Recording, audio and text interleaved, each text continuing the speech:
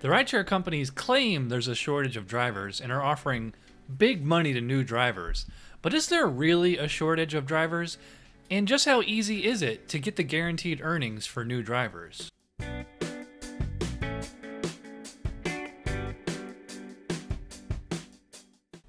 Hi, I'm 𝗏𝗏𝗏𝗏𝗏𝗏𝗏𝗏𝗏𝗏𝗏𝗏𝗏𝗏𝗏 gig economist, and I've been a full-time gig worker for over 3 years. I actually walked away from a high-paying career with Microsoft to go into gig work.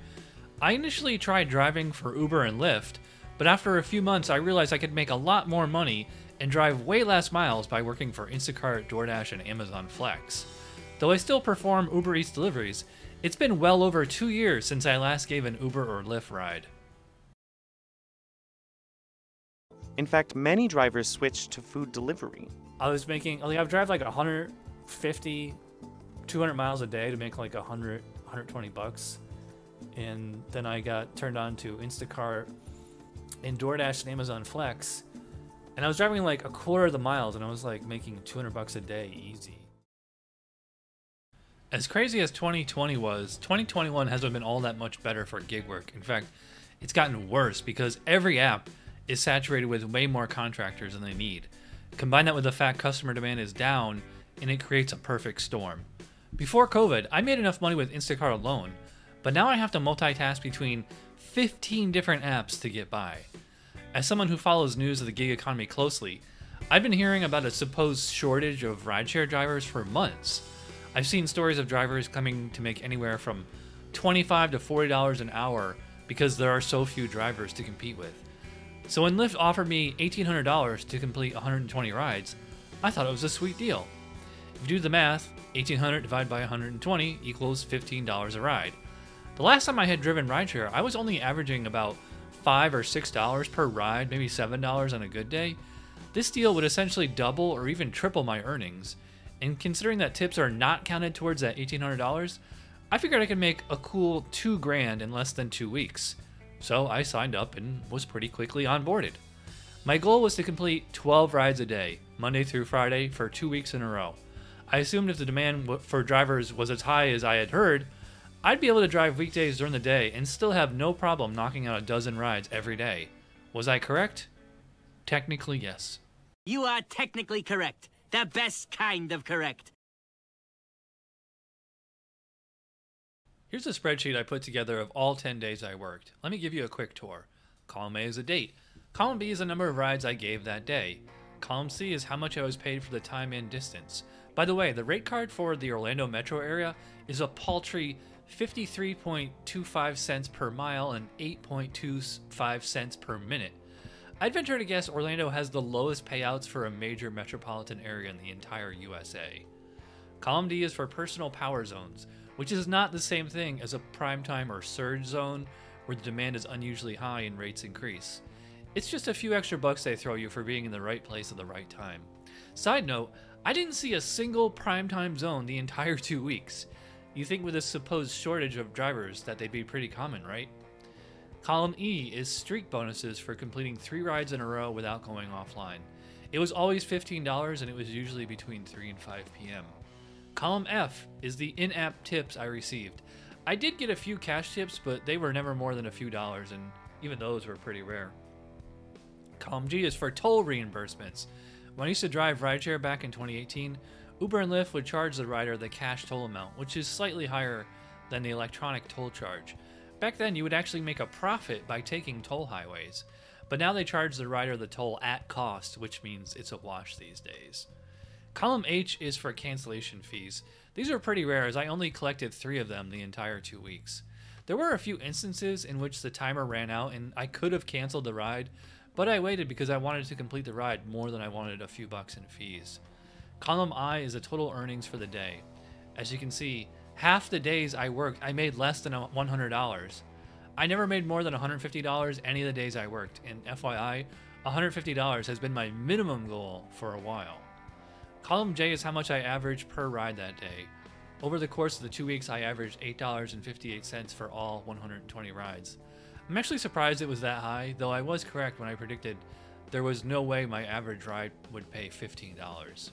Column K is how many hours I was online that day. This includes all the downtime sitting around between rides. Some days I only worked between 4 and 6 hours. Both Wednesdays were both extremely slow, so I went home early, though the first Monday was quite busy, so I clocked out as soon as I hit my 12 rides for the day. Column L is how much I spent on gas per day. Gas was between $2.80 and $3 while I was driving, though I never pay full price for gas, and I get a rebate on every gallon I buy thanks to GasBuddy and 𝗙𝗢𝗟𝗏. I highly recommend everyone use these apps, so check out my video about them. Links in the description below if you want to sign up. I spent a total of $143.10, which means each mile I drove cost about 7.7 cents, which actually isn't too bad. Thanks, GasBuddy and 𝗙𝗢𝗟𝗏. Column M is how much I netted every day after subtracting the cost of gas from my earnings. Column N shows my hourly wage after expenses. As you can see, I didn't come close to making $20 an hour any of the 10 days. In fact, there were 3 days I was making less than $10 an hour, and one of those days I was making less than the Florida minimum wage of $8.65 an hour. I only averaged $11.73 an hour over those 2 weeks, which is absolutely ridiculous. Finally, column O is how many miles I drove each day. Even on slow days, I was still driving 140 to 180 miles. I went over 200 miles 3 times. I rarely come close to driving that far doing delivery apps. Over the course of the 2 weeks, I drove 1,852.8 miles. That's about a third of an oil change cycle. Only the time and distance earnings for rides and the personal power zone bonuses were counted towards the guaranteed $1,800. Those earnings only added up to $829.54, which is $970.46 short of the guarantee. Tips, streaks, toll reimbursements, and cancellation fees added up to $200.60, but were not counted towards the $1,800. All in all, I grossed a cool $2,000.60, though I netted $1,857.50 after gas.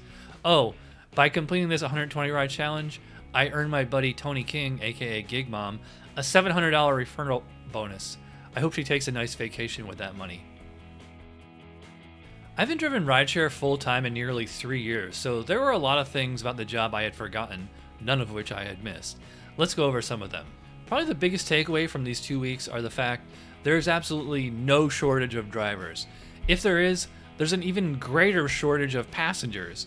I was under the impression that demand for rides was so high and the supply of drivers was so low that I would be receiving ride requests all day, every day. That wasn't the case at all. There were times I would only complete 1 ride per hour. In fact, on both Wednesdays, business was so slow that I only gave a handful of rides and went home rather than sit in my car roasting in the summer heat or driving around wasting gas. Sitting down all day made my butt, legs, and ankles really sore. I forgot how much time you actually spend sitting down doing this job. Whenever I had downtime between rides, I would try to park somewhere so I could walk around and stretch my legs, but I only managed to hit 10,000 steps a day once, and that was due to taking a walk when I got home from work. So many of my passengers reeked of weed and or BO. I would spray the backseat down between every ride, but some of the people were so stinky that not even Lysol would cover it up. I would say less than half the riders would put their seatbelt on. I've never understood why some people would gamble riding in a car with a complete stranger and assume I'm a great driver and nothing bad could possibly happen. I would say more riders were likely to wear a mask than wear a seatbelt. Speaking of which, I didn't make my riders wear a mask. Wearing a mask in Florida in the 100-degree heat is just plain cruel, even in an air-conditioned car. One of the reasons I was hesitant to do this Lyft challenge was because I didn't want to wear a mask all day. Even though the state of Florida dropped all mask requirements almost a year ago, Lyft wants all drivers and passengers masked up at all times. I would wear my Orlando City cloth mask around my neck like an ascot. The only time I would put it on is if I was going to or from the hospital or a doctor's office. Otherwise, I would tell every rider that they could take their mask off as soon as they got in the car. The vast majority of them would immediately pull it down and say thanks. Only a few said they would leave it on, and only one person asked me to wear mine. I did because it wasn't worth arguing over. After all these years, a lot of passengers still do not know how to use the app properly. I can't tell you the number of times I went to pick someone up from a gated community and there was no gate code in the notes, and when I would call them or text them to ask, they wouldn't answer, or at least not right away. They also don't know how to place the pin on the map to show exactly what building they're in or where on the property they're standing. If the entire apartment complex shares the same street address, the GPS will only take me to the gate. Trying to figure out where to go after that is a huge pain. I noticed that the Lyft app wouldn't warn me that I was about to take a long ride until I achieved silver status. 3 days in a row, my first ride of the morning was from Sanford to the Orlando airport. Since I was trying to knock out 120 rides as fast as possible, I actually preferred shorter rides. I didn't mind going to the airport because it's in a more densely populated area, so I knew I'd have no problem getting rides once I was down there. But this lack of a long-distance trip warning actually caused one of my riders to flip out when I realized he wanted to go about 2 hours in the opposite direction of my house, and I had to cancel his ride. It's a long story, and I'll make a separate video about that sometime. There are only a handful of helpful changes to the app since the last time I drove. The first thing I noticed was that when I would drop someone off at the airport, I would always get a ride pickup as soon as I drove onto the airport highway. It's a really nice feature because it means you don't have to exit the property and wait in the queue for an hour. All you have to do is make a lap and drive downstairs to the arrivals. Another improvement they made, also airport related, is a return to queue feature. Once you drop someone off from the airport, you have an hour to drive back to the queue and you'll go to the head of the line. I was only able to utilize this feature once, but it was worth it. I will say that the $2,000 I made for the 2 weeks of work was worth it. Making $1,000 a week as a full-time gig economist is a pretty good wage, especially in the Orlando market, where earnings are lower across the board. But will I go back to rideshare driving? No, not a chance in hell. Those numbers don't lie. I was making absolute peanuts. Plus, I was driving a crazy amount of miles. Who in their right mind would want to work a low-paying, high-mileage job like rideshare when you can make double or triple the money and drive a fraction of the miles with Instacart, DoorDash, Grubhub, Cornershop, and the other delivery apps? I said it before and I'll say it again. Rideshare is for suckers, at least in my market. If you're in a major metropolitan city and you can average well over $1 a mile after expenses, then it might be worth it. So I have absolutely no plans to continue driving for Lyft. In fact, I'm not just going to delete the app off my phone. I'm going to tell them to deactivate my account entirely.